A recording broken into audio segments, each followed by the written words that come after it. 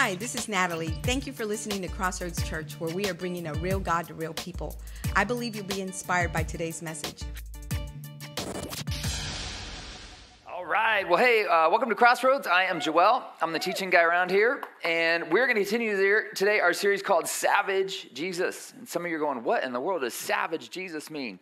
Savage means uncontrollable, kind of wild, untamed. And if you read Jesus' life, if you read some of the things he said, some of the things he did, you realize that there was sweet Jesus, remember sweet little baby Jesus we all love?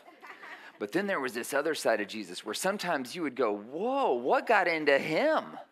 He went crazy. He went hog wild, as we say in Texas sometimes. We talked last week about how he got so upset at what was going on in the temple that he started flipping over tables and yelling at people, and he cracked a whip on people. And well, that's not very Jesus-like Jesus. But to see the complete picture of what Jesus was like, we not only see his compassion, but we also see his love shown in some of the more savage things he does. So this series is about finding encouragement and comfort in some of Jesus' harshest words and actions. And we're going to talk today about something he did that just really, it seems cold-blooded. But when you look at it, it's actually a real encouragement for us to be courageous and to fully commit to what he has for us. Before we get into that, though, I want to share with you something really important, okay? We got together this week as a staff, and we did our planning for 2024. And we've realized this for a while, that we have a problem on our hands. And here's the problem. We are out of space, which is a good problem to have. And before we run out of space in here, we actually run out of space in the kids department. And, we have decided right here, one of the most important things we can focus on at Crossroads is the next generation. So we have invested heavily in making sure our kids are getting what they need. We want them to be Bible solid people that come out of here every Sunday going, Mom and Dad, I want to go back. We have invested in that. We have an amazing children's director, Abby. She's just been incredible since she's come on board. She's got tons of energy. So what we decided is, since she has so much energy, I'm just kidding. She's going to be mad if she's me saying that. We decided it's time. Oh, you're right there. Hey, you're doing a great job, Abby. We realized we need to go to 3 services. Yep. Now, if you've ever been part of a church that does 3 services, it is a lot of work. Yeah. But we feel like the work is worth it because God is bringing us people and we need to make room for them. The other option would be we could just, we could do a lottery. Like just say, hey, you get to go to church this week, you don't. And we can't do that. It's just that's not an option. Church lottery, right? May the odds be ever in your favor. Anyway, it's a little reference to, what's that movie? Yeah, Hunger Games. Anyway, I'm getting distracted. We're going to 3 services. We are going to start on Christmas Eve with 3 services. Now, here's what this means. We need some of you who are sitting there to step up and start to serve in volunteering. And here's what I have to offer you. I'm telling you this. I've been hanging out in the church for 45 years, and I've seen this over and over again. The greatest way to figure out gifts within you that you didn't even know you had is to start serving in the local church. Okay, I'm telling you, man, I cannot tell you how many people I've met. I had a kid he was a young kid I mentored, and he was moving to Nashville, and he wanted to be a rock star. And he said, how do I become a rock star? And I said, I don't know how you become a rock star, but I'll tell you this. You need to get involved immediately in a church. Tie yourself in, give everything you've got to that church, and serve. And God will open the doors for you. And did you know what? He did. Within a year, he was touring nationally with a national band. And it was all because of relationships he made in the church and things he learned in the church. The local church is the hope of the world, folks. This is where God touches people directly with Jesus's. He just uses the local church. And I want to encourage some of you. Some of you have been sitting on the sidelines and you're like, oh, I don't know how God could ever use me. Listen, we know how God can use you. So what I would encourage you to do is start praying right now about how you're going to step up and help with these 3 services. We specifically need help in the kids area. And you go, oh, I don't know if I could. It's been so long since I've had kids, or I don't know if I want kids. Well, listen, this is a great way to figure it all out, okay? And you may say, well, I don't have any training. Well, look, we will train you on tech. We have so many people in the back that have learned so much technology because they just went in and dove in, okay? We need your help with this. The church is growing, and you are going to be part of who God uses to bring these new people in, and we're seeing amazing things happen. If you haven't noticed that with all of our baptisms and all the things happening, God's doing amazing things here, and it's time for you to step up. And we're starting on Christmas Eve with 3 services. The service times will be 8:30, 10, and 11:30. So it's not going to be that much more time. We're going to encourage you to at least serve in at least one service and attend another. Some people choose to just serve one Sunday, all three services. Your call how you want to do it. But the best way to get signed up is, first of all, pray about it, okay? And after my message today, I guarantee you're going to want to sign up. But anyway, there's a QR code on the back of the chair in front of you. You just scan that with your phone, and you go down to Next Steps. There's a little button that says Next Steps, and then hit the button that says Volunteer. Put in your information, and we will call you. You got it? All right. I'm excited. 3 services is a lot of work, but this is absolutely necessary for where God is taking this church. So, cool. All right. So, about 7 years ago, my wife and I moved to this area, and I discovered my kryptonite. Mountain cedar.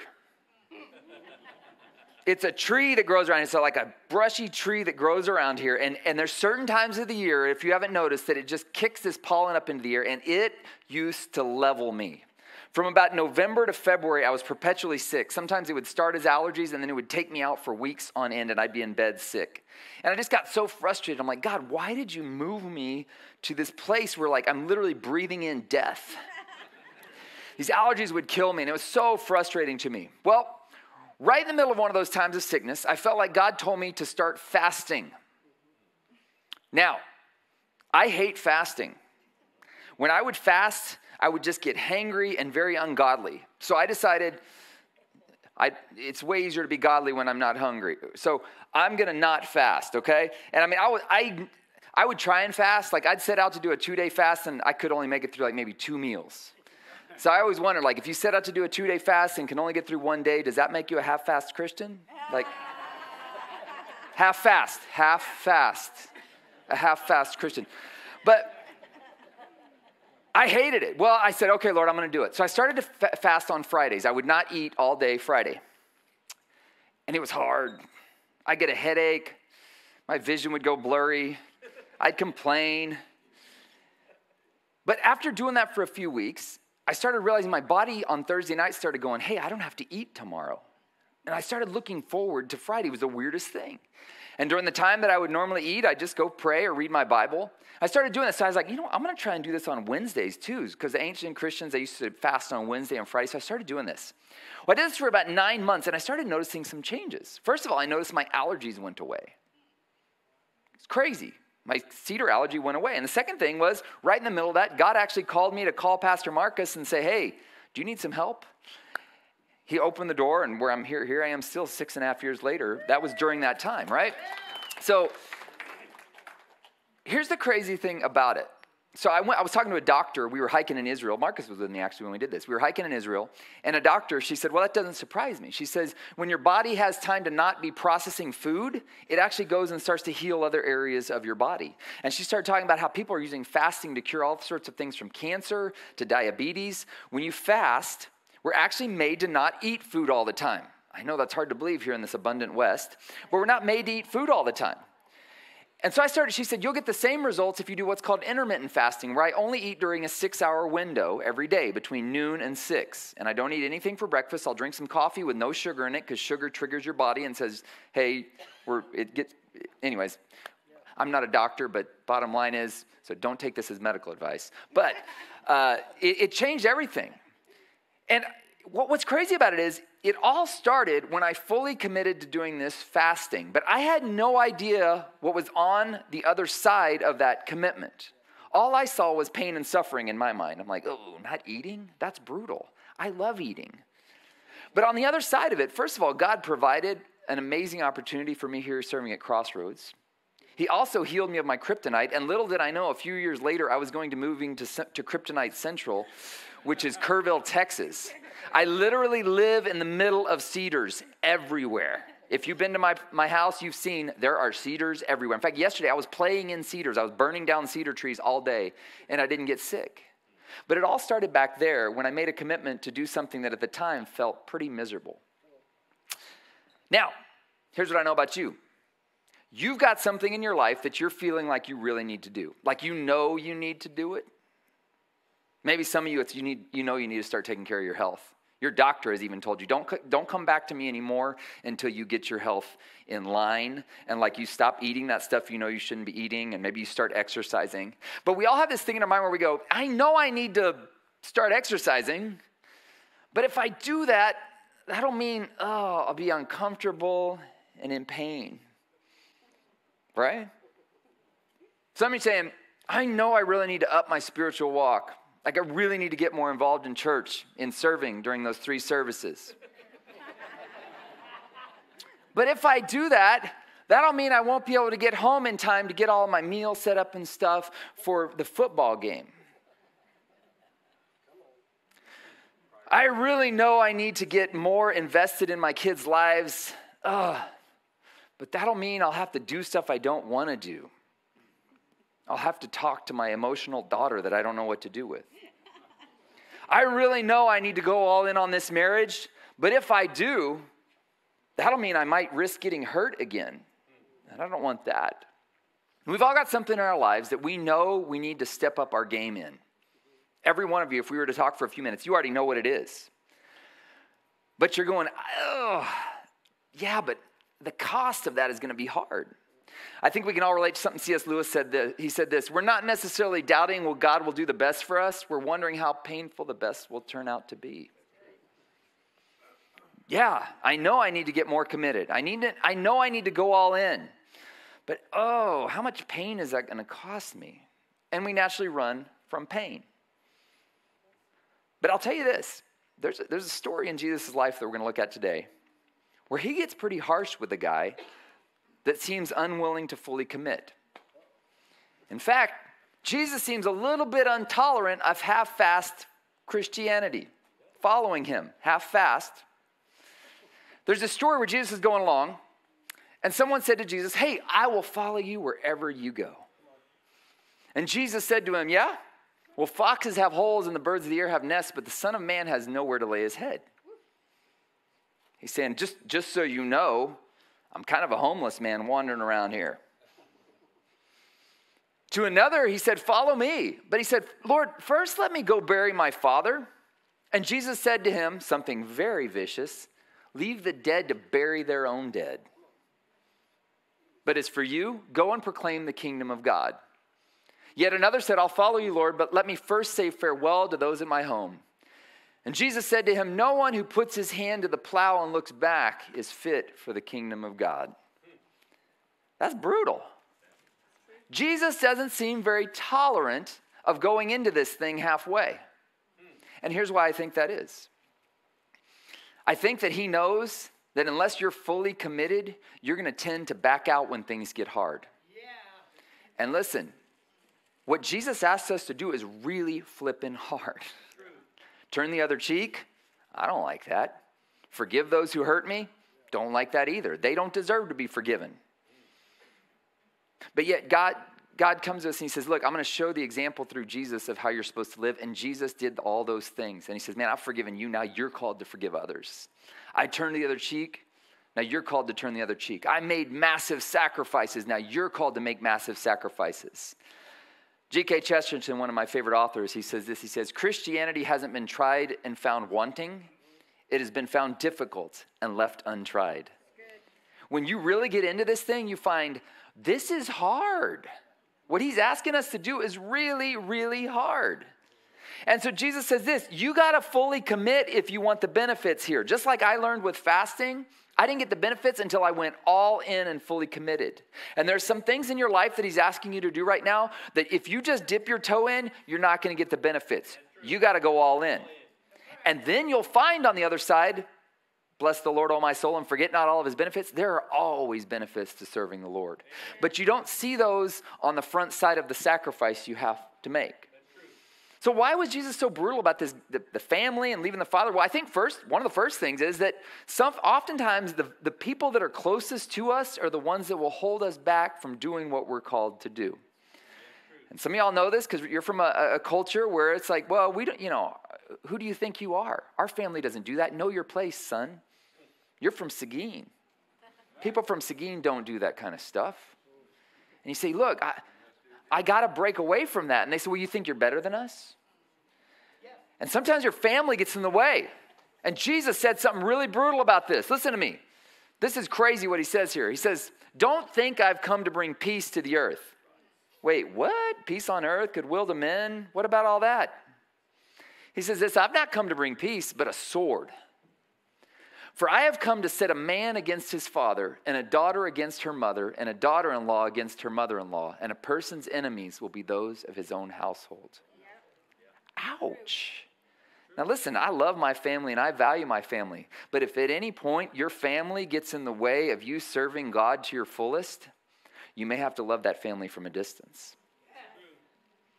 And did you know there's some cultures where committing to Christ actually means you're going to get kicked out of the family? There are Muslim cultures. We had a Muslim guy that came to our church and when I was serving in South Texas.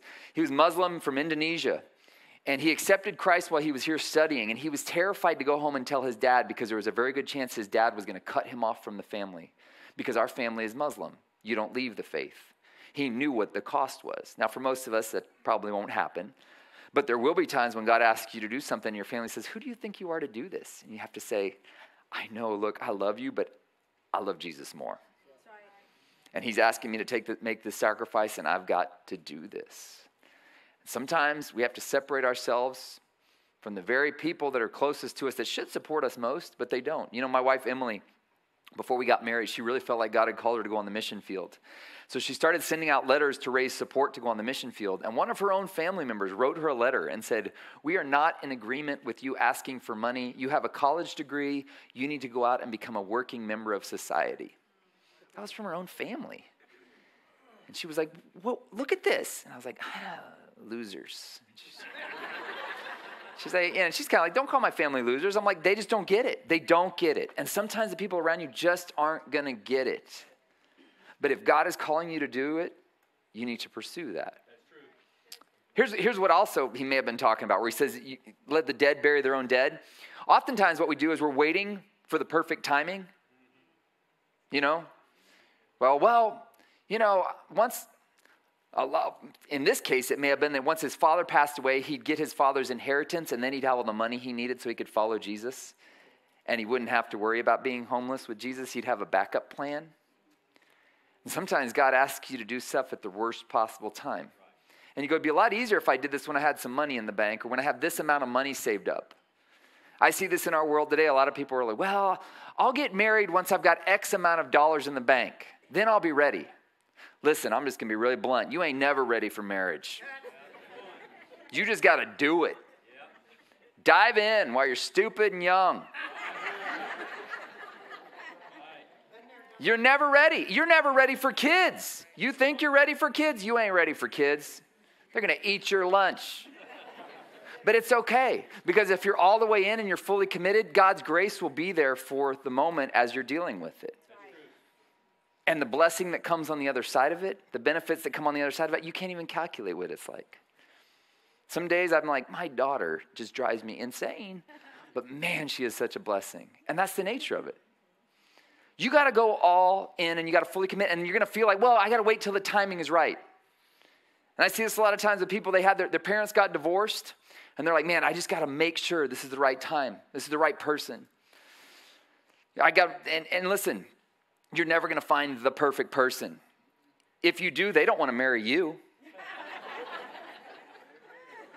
Every person you're going to you connect with, marry, they're going to have some flaws, and you're going to learn to grow together, and they're going to work around your flaws, and you're going to work around theirs, and you're going to strengthen each other through that. But you're never going to be fully ready, and if you're waiting for the perfect time, it's not going to happen.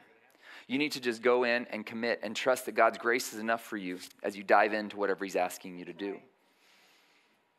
Some of you say, man, I know I need to get my health in order, but I just don't want to, I don't know if it's the right time. Now is the right time. Some of you saying, I know I need to step up in my faith. Now is the right time. Today is the day that you need to step up and do this. And never doubt this. On the other side of it, there are some great benefits. But if you're sitting around waiting for the perfect time, I love this verse in Ecclesiastes. It says this, whoever watches the wind will not plant. Whoever looks at the clouds will not reap. I can't tell you how many times my wife and I have wanted to go on, we're going to we're going to go visit the beach or something and we look at the forecast and it says, oh, it's going to rain. We're like, well, that's going to ruin our trip. We better not go. But I can't tell you how many times we've gone in spite of the forecast and it didn't rain. Sometimes the forecast is wrong. And you're looking around the world today right now and going, this is the worst possible time to start a business. This is the worst possible time to bring kids into the world. This is the worst possible time to start being more generous and giving that 10% that I know I should be giving. And I'm telling you this, if you're waiting for the perfect time will never come. You'll never plant. And when you never plant, you never get a harvest. You got to fully commit to going in no matter what the weather brings, no matter what the forecast says, no matter what the outlook looks like. Because I've seen this in God's economy, what the forecast says doesn't matter. When God says move on something, you got to move. And a lot of you go, well, what if I fail? Well, listen, first of all, do you know what the cure for the fear of failure is? It's failure. You go in, you fail, and then you go, oh, hey, but I didn't die. Like, yeah. And you learn some stuff in the process, and then you pick yourself back up, you put your shoulders back up, and you move forward again, and you've learned in the process, and you get better every time. I can't tell you how many things I've done in my life that looked like failure. But on the other side, I see, wow, I needed that to get up this rung of the ladder, to get to the next rung, to get up to the next rung. I needed that. I need to learn a little bit about how people work. I mean, I'm telling you, early days of ministry, I did some stupid stuff. But I needed to learn that. And it wasn't a failure. It's not a failure if you learn from it. But you've got to be willing to go all in to the point that you're totally committed. And say, look, no matter what comes, no matter what the weather brings, I'm all in here. Because otherwise you end up like Tarzan, right? Swinging through the jungle. And can you imagine if Tarzan's swinging from one vine to another in the jungle? And he's like, hey, this vine is tested. I'm going to stick with this one while I hang on to this other vine to see if it's tested first. Unless he lets go of this vine and just goes all in on the next vine, he loses his forward momentum. He just hang like a fool from two vines in the jungle. And I've met a lot of people that looking for a sure bet, they're just hanging there like a fool.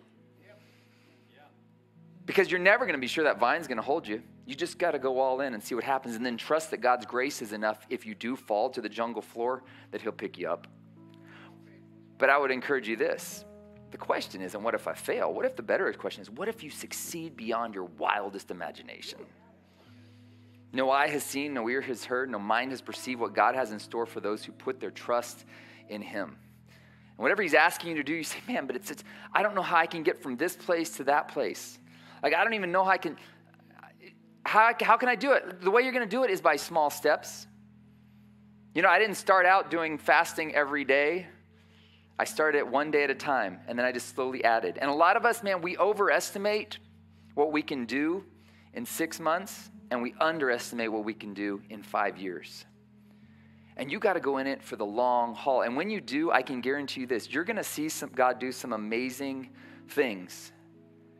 But it's only going to come when you fully commit to the path. You're standing there looking and you go, oh, I can't see very far ahead. And he's like, right, and this is what really requires faith. Because it ain't faith if it's sunshine and unicorns prancing ahead of you. It's only faith when it's really dark and you can't see anything but the next step in front of you. So, about 2.5 years ago, I felt like God was calling us to move out to start a retreat center for pastors and missionaries in Kerrville. And I was stupid enough to think I could do it. People often ask, like, how did you think of this? I'm like, I don't know if God used my hubris, my pride, or just my stupidity. But one way or another, I got involved in this project. We went out and looked at the 16 acres of land that was covered in my kryptonite, mountain cedars. And I thought, I can do this. And I got into a project that has nearly killed me on multiple fronts. But I was looking at a video the other day of when we first got these tractors out there to knock over those cedars. And I was looking at it then versus now. And when people drive into the property now, they're like, wow, this is amazing. And I'm like, yeah, welcome to my heaven and my hell all in one place. Some days it's heaven, some days it's hell. But I look back and I go, you know what? If I'd have known now or known then what I know now, I never would have done this. But thank God he kind of blinded my eyes and used my own arrogance to get me in. And I committed to it. And I got in way over my head. But now I look around at what God has done. I'm like, man, this was pure God who did this. He sent people to help us along the way. He provided for us financially to do it. We've done the whole thing with cash. We haven't taken out any loans for it. I don't know how we did it, honestly. People go, how'd you do that? Well, somebody came along that helped me with that when I needed this, and then I needed this over there, and God used somebody to provide for that. But if I would have just stood there and looked and said, how in the world can this happen? It never would have happened. I had to go in. And here's what I've found over and over again. This sounds so zen, but this is one of my life statements. If you commit to the path, the way will open to you. I don't know how he does it. Some of you are living examples of this. You're like, I don't know how we got here. It's really good right now. I don't know how we did it. But all I know is I just went all in. I said, I'm not going to hang on one vine waiting for the assurance on the other. I'm going to keep swinging forward and just moving in front and taking the next right step of what God asks of me. And some of you today, God's asking you to do some stuff that you go, that's going to be really hard. Yep. And listen, if it were easy, everybody'd be doing it.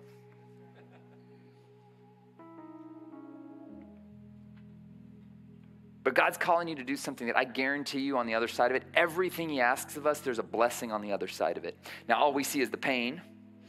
All we see is the sacrifice we're going to have to make. All the stuff we see is the stuff we're going to have to give up. Some of you are looking at your health and man, listen, you really need to take this seriously because you want to live a long life. And you're going, well, I don't know if I can give up those things. Well, I'm telling you, start small. Start small. What's one small step you can take? There's a guy named Charles Duhigg. He wrote a book called The Power of Habit. And he says that oftentimes when you change one small routine, it starts a ripple effect that changes many, many routines. Some of you say, man, I know I need to lose weight. And the first step you need to do is you need to just quit smoking. I was talking to one of our guys here that serves on the worship team, and I was like, how did you quit smoking? He's like, I just decided I've got to do this. And he instituted willpower, but I believe sometimes willpower alone won't do it. You need the power of the Holy Spirit to give you the strength to quit some of those habits. But listen, if you get serious about it and you commit to the path and you go, I'm going all in, whatever it takes. But here's the thing, don't throw yourself, take small steps. A lot of people go, I'm going to quit everything.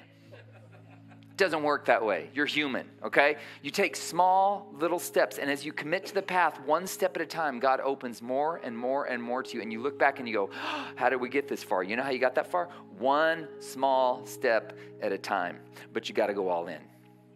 And some of you right now, man, you're at that point where you've got a side business going, a little side hustle, and you're at 50%. You know what the pros say about starting a small business? When you've got 50% of the income you need to go fully on this side hustle, it's time to go all in because you're never going to make up the other 50% while you're still working that guaranteed job. And listen, you don't have to go, you use wisdom, but you've got to totally commit. And one of the things I've found is, man, put a time frame on it. I'm going to try this. Now, this doesn't work for marriage, but other areas. I'm going to try this for 2 years. You can suck up anything for 2 years. Like, wow, this is going to be really miserable, but I'm going to commit to 2 years to getting my health really on track. I'm going to commit for 2 years to really serving at this church. I'm going to start Christmas Eve and I'm going to get serving at this church. And I'm going to commit to fully serving here for 2 years. And don't be surprised when you do that if you look back 2 years later and go, wow, the doors the Lord opened. And you thought it was a sacrifice. But I'm telling you this, as somebody who's lived this myself, you can't sacrifice for God. He won't let you. You'll think you've sacrificed for him. Oh, God, I'm making this huge sacrifice for you. And he will blow open the windows of blessing in a way that you go, wow, how did this happen? And you thought you were sacrificing something back here, but the blessings on the other side are exceedingly abundantly far above all you could ever ask or think according to his power that's at work in you. All it took was your full and total commitment. And some of you are one decision away from a completely different life today. You just got to get hardcore and serious. Say, I'm not going to do a half-fast Christianity anymore. I'm going to go all in. You guys receive that? Yeah. Let me pray for you. Father, we thank you that, man, you called us to great, huge, impossible things. But I thank you, Lord, that you gave us the power to do it.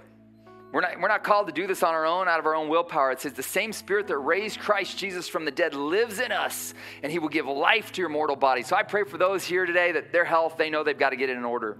I pray, Lord, you give them the power, the wisdom, the insight, the people around them that can help them do that. I pray, Lord, for those that, man, they need to go all in on their marriage. They need to cut off all those side things they've got going, and they need to commit fully to the person you've given them to love, to their kids, to their spouse. Lord, I pray for those that are feeling a call to ministry or to get involved in serving here. Lord, I pray that they would just get rid of their excuses and say, I'm going all the way in. I'm going to fully commit to this. And I believe that on the other side of this, there are blessings beyond anything I can see. But I can't see it now, but I'm going to fully commit.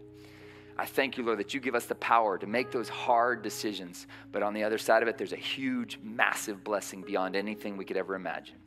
If you're here this morning and you have not made that first all-in commitment to give your life to Jesus, I'm going to give you a chance to do that. And I'm going to say a prayer, and if you say this prayer and mean it with all your heart, God is going to come. He's going to transfer you out of the kingdom of darkness, put you into the kingdom of light, and set you up an eternal address with him. Let's all say this prayer together. Lord Jesus, we repent of our sin. We turn from our way, and we turn to your way. Help us to walk in your truth. Amen. Hey, if you just said that prayer, welcome to the kingdom of God. We got some resources for you in the back. Welcome to the adventure.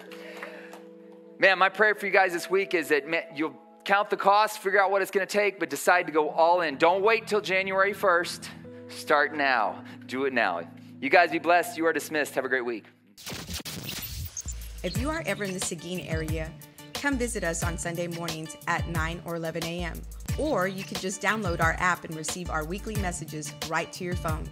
Just text CC Seguin to 77977 and click on the link that you receive. May the remainder of your week be enriched with God's favor and blessings.